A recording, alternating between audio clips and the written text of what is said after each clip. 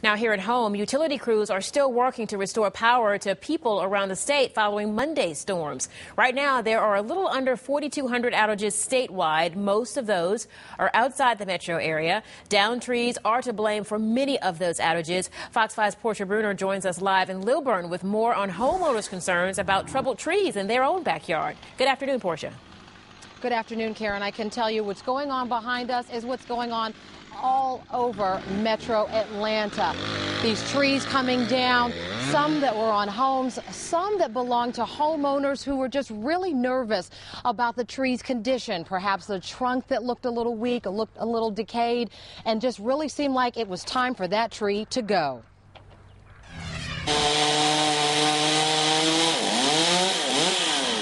As tree cutting professionals take down this 85-foot pine, one huge branch at a time, Dwight Stevens is breathing a sigh of relief. The disease-infested trunk has had Stevens worried the tree would soon collapse. But over the years, it's gotten progressively worse. So in the storms, you know, when you get the heavy rains and the winds. That's when we worry about this one coming down. Ironically, it's not the tree that gave way under the fury of Mother Nature Monday night. It was the smaller pine with signs of decay that Stevens had never even noticed.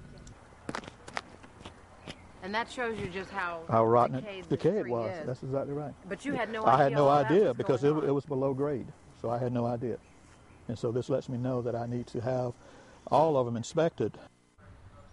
And in fact, Mr. Stevens did have the other trees in his backyard inspected by Doni Jones. She is a certified arborist who owns Don's Tree Service. And tell us, what did you find just on this tree in particular here? Okay. Well, upon first looking at it, it didn't look like anything was going on right here. But if you pull back this tree, you'll see where it's starting to decay right here from right up here all the way down the side. And that's decay. That's disease. Yes, it is disease, yes. And then coming to the other side,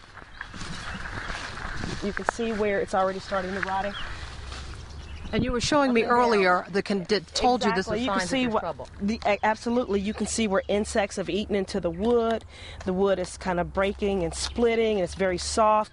And that continues on throughout the tree, and eventually all the way it goes all the way up the tree. So this is disease that's been evolving really over years, apparently. Years. And that's a comment that we get from customers a lot of times. They're like, well, this tree's been like this for years. Well, it gets worse slowly but surely, and then one day you have a situation like Mr. Stevens had earlier. And what are some other obvious signs of trouble? I know you've told me mushrooms. That's right.